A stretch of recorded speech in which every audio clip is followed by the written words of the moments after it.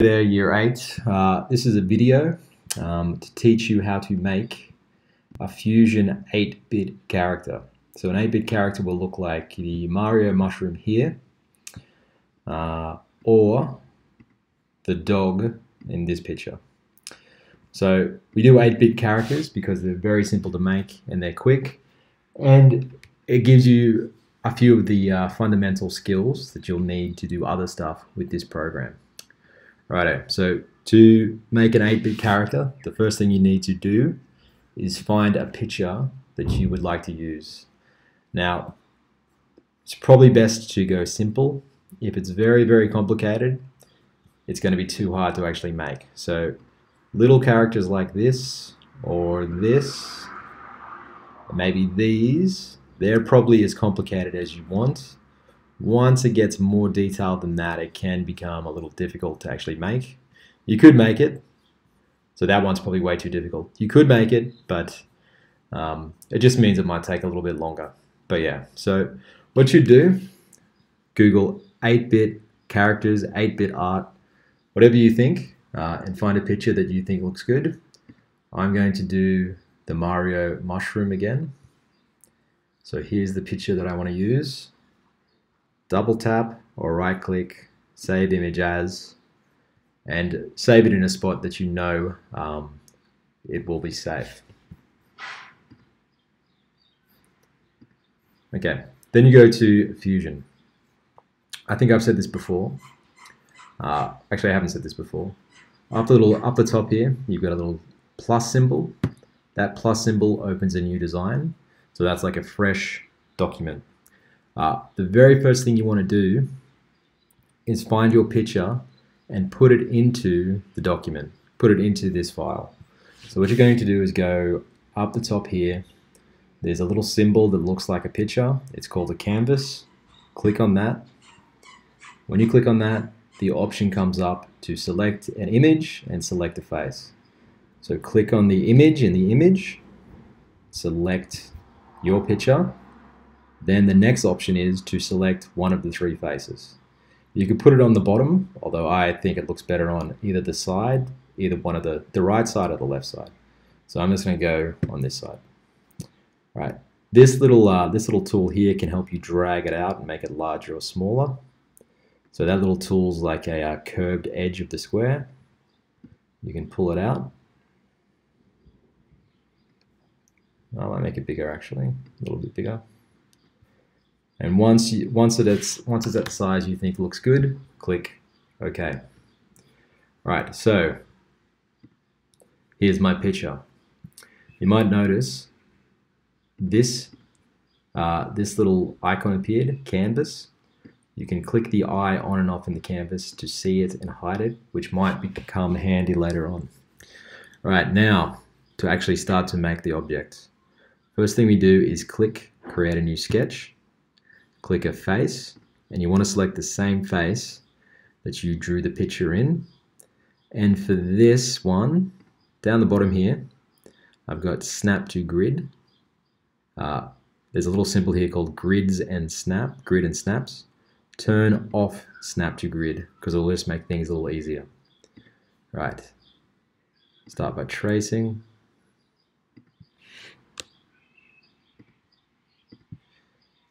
What I'm going to try and do is do this as quickly as possible, just so the video is not overly boring. Once you do yours, can spend a little more time to get a little neater, but yeah. One of the things I'm trying to avoid is clicking that tick symbol, because when I click the tick symbol, it ends my drawing. If you do that, it's no biggie, but it just means you'll have to start a new drawing and make sure you select the point where you stopped. Alright.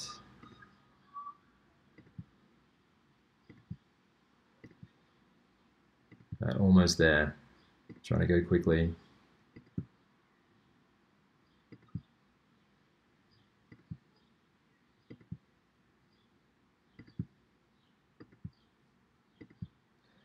Alright, if this works, what will happen when I go from this circle to this circle is that when I tap, the picture becomes orange, I think it did, but you can't really see. So if I click the canvas on and off, you can see that it's become orange. So that's good. That means all of these little lines and things are connected. If your picture isn't orange on the inside, it means you might have to zoom in and just make sure there's no gaps in your drawing. Right, so I could probably turn the canvas on. I'll turn the canvas on. Okay, my drawing's good. Finish sketch. Okay, I finished sketch. And you might notice when I cursor over the picture, it becomes highlighted. So I click on that, go up the top to extrude, and pull it back. And the amount you want to pull it back or forward is up to you. Maybe just a little bit. Minus 25. That will be different for you if you don't set the sizes. So yeah, right, click OK.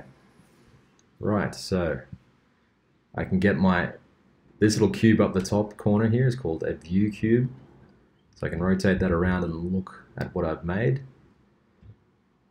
Okay, so I've made the very outline of the shape. And what I'm going to do now is select the orange of the face and push that into the image so that's a little bit indented.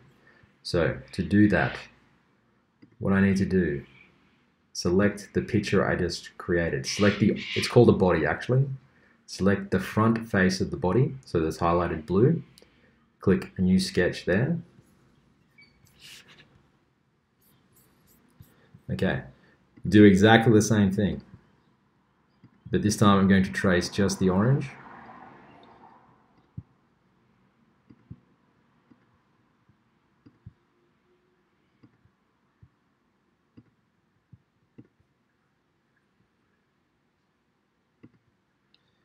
So I think I made a mistake, which is good because I can show you what I was talking about earlier.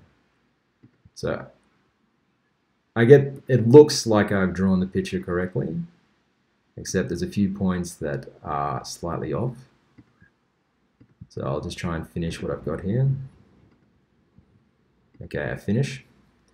All right, what I can do now is if I click the canvas off, so I thought I traced this line, but obviously not, so I'll go back and trace it. I thought I traced the bottom, but that didn't work either, so I'll go back and trace it. I might actually press escape. I'll delete that line to begin with, okay?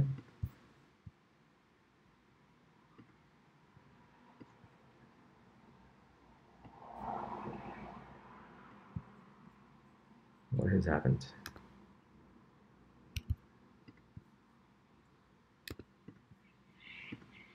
Just double checking.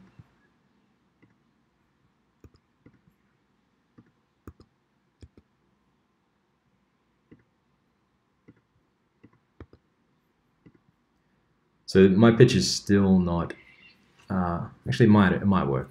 Let's go finish sketch. Okay, it will work if I zoom over it and the whole object is selected. If it doesn't work, you might just have to go back, start again, press Ctrl Z to zoom back.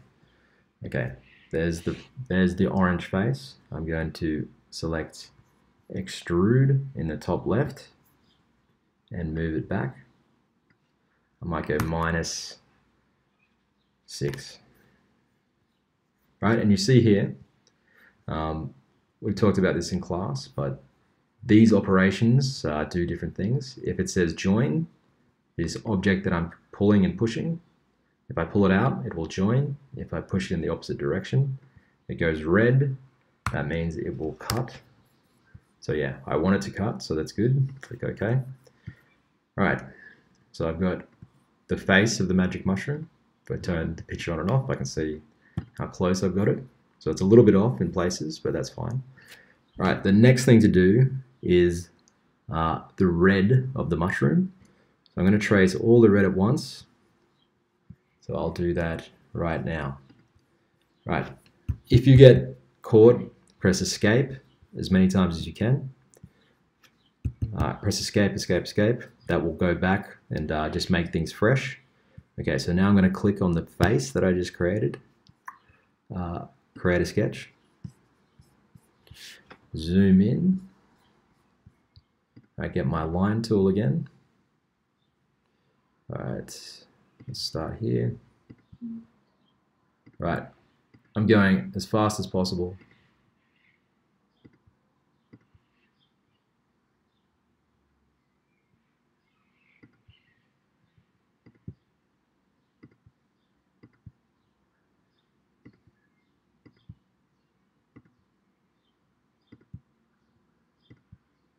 All right. I just realized I wasn't talking, and it must be boring. Okay, tracing as quick as I can.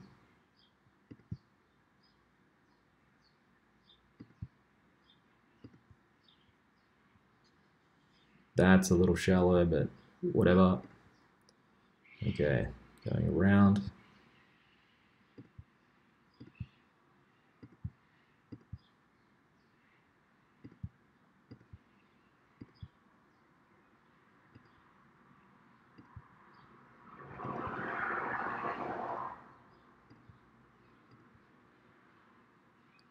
Okay, almost done. Okay, I click Finish Sketch. Finish Sketch. Grab my view cube to see what I've made. Right, now I'm going to go turn the canvas off. All right, I've made a mistake. I've got to correct this line and this line. So if I find that sketch, so you've got the I for bodies, the I for sketches. I actually need to fix this sketch. So I'm going to click on the sketch, double tap, edit sketch. It'll go back into what I just drew, and all I've got to do is trace a line from there to there. Okay, then click finish, which means now if I zoom over, it's actually all good. I missed the bit in the middle, so I'm going to go edit sketch again. Turn the canvas on. Okay, I missed this big white bit here, so I'll do that now. But that's okay because it's a faster to simple shape to trace.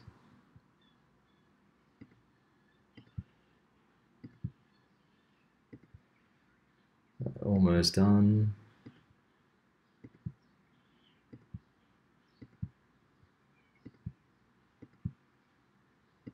All right, there we go. Finish sketch this time. Turn canvas off again. Brilliant. Shape's missing in the middle. That's what I want to see. Right, I'm going to select this, hue. I'm going to go -6 again so that it goes into my picture. Cut. All right, brilliant, brilliant. All right, a few more things to do. The white bit. So let's have a look how that will work. Select the surface again, create sketch. All right, this will be quick, hopefully.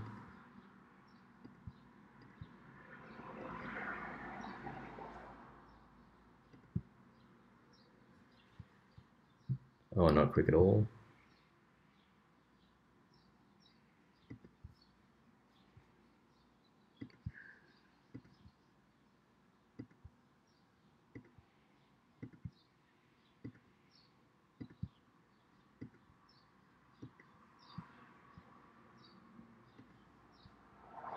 Okay, just tracing these extra little white bits.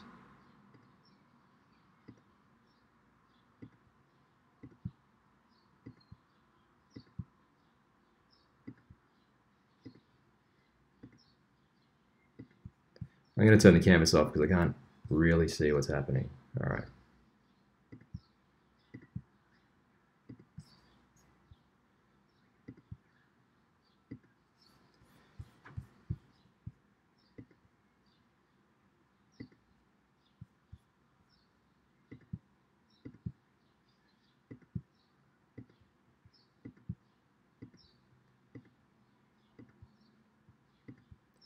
So I think the lines are black because they're actually at the edge of the shape.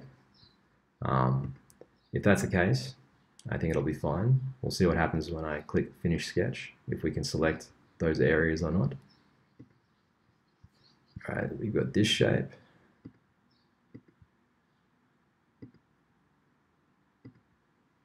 Alright, this little bit of white, this little bit of white.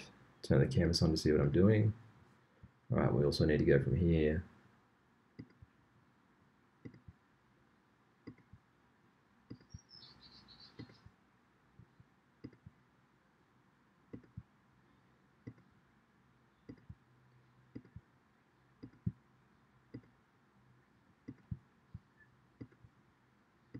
Alright. Almost done, almost done.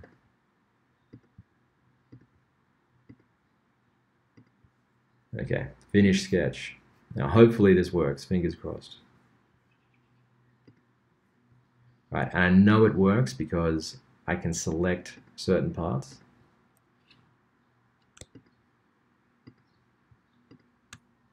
Right. I might go back and select that in a sec. Okay, I've got those bits. I'm going to go -3 because I don't want them as shallow as the red bit, but I want them shallow. Okay, select this, -3. Okay. Right, so now if we look, here's my object and here's my canvas. Okay, they match pretty closely, except for that one bit. Is that there? No, that's there. Right, so it's pretty boring to just have a gray mushroom. So what you want to do is apply some colors to it and make it look like it's out of the game. So to do that, I press A on the keyboard. When I press A, appearances, the window here called appearances shows up. So appearances, the default setting for the appearance is a gray material. Now that's because gray shows edges and shadow and light well, but we're going to change that. So here's my default material. Double click or right click on it, duplicate, and now inside that new little window, double tap, I'm going to select a black for the outside of the object. And now if I drag that onto the object, it changes shape, changes color. I'll do that again. Duplicate. Here's my new texture. Double tap. Select the red. And now drag it on. Okay. So what's happening though is that my whole object is becoming that one color. Now there's a way to fix that. If it says bodies and components, and when you drag a texture on top of what you've drawn, of what you've made, the whole thing becomes that color. If you select faces and you drag your color onto just the face, only that area selects that color. So only that face. So I'm going to duplicate color again, select an orangey yellow for his face. Okay, making sure faces is selected. Last one to make is a white color. Okay, and I drag it onto the white parts of the picture. Okay, so here was my Mario mushroom. Now here and here is my 3D Mario mushroom. So if you've got it to this point, you've done very well. The final thing to do is to take a screenshot. If you're on a Mac, you can press Command-Shift-4, drag your cursor over the picture. Oh, that's the wrong one. Here's the right one. So I've taken a screenshot of my character, and once you take the screenshot, you've got to email that to me. And if you're on a PC, go to the Startup menu and select the Snipping tool and use the Snipping tool to take a screenshot. Okay, good luck and have fun.